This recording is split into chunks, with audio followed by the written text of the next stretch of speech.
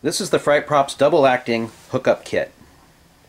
The double-acting hookup kit comes with a 5-ported 4-way valve. Air comes in from your compressor and it goes out to one of these 2 ports depending on whether the solenoid is activated or deactivated. It'll flip-flop. Next to the air in port are the 2 exhaust ports.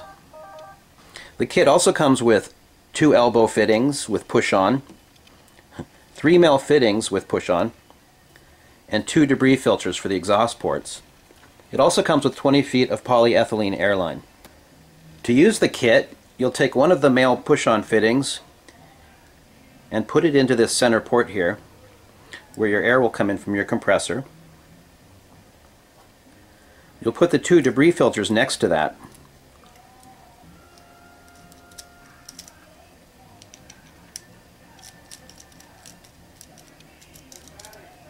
And on the other side, you'll put the other 2 male quick connects that will supply air to your cylinder. All of our fittings come with Teflon tape, so you don't need to put extra tape on them.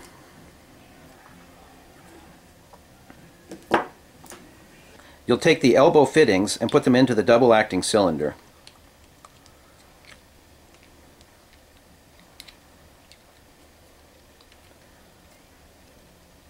Now I'm just hand tightening these, but obviously you'll need to use a wrench to tighten them down or you'll have air leaks.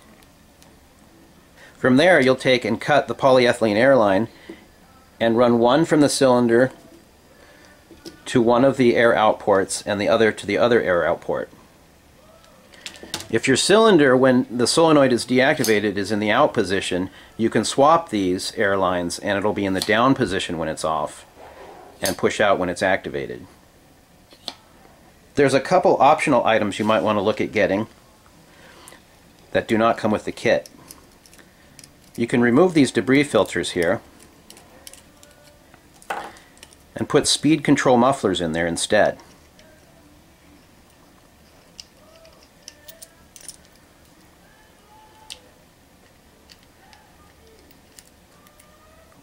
What these will allow you to do is to turn the needle valve and speed up or slow down the cylinder. Another optional item is a push-on fitting to compressor quick connect. This will allow you to mate the push-on style to the compressor style. You only need one of these per installation because you're going to go from your compressor and then run out to all your different props.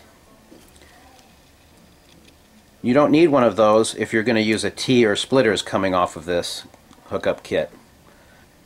You'll just go and branch off to the various pneumatics, and at the end of the line you'll use one quick connect.